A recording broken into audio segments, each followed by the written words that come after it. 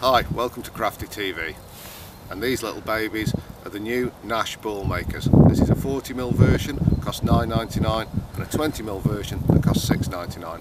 What we'll do next is see how easy it is to make a ball of ground bait with these little fellas. Right, these are dead easy to use. Get a handful of your ground bait.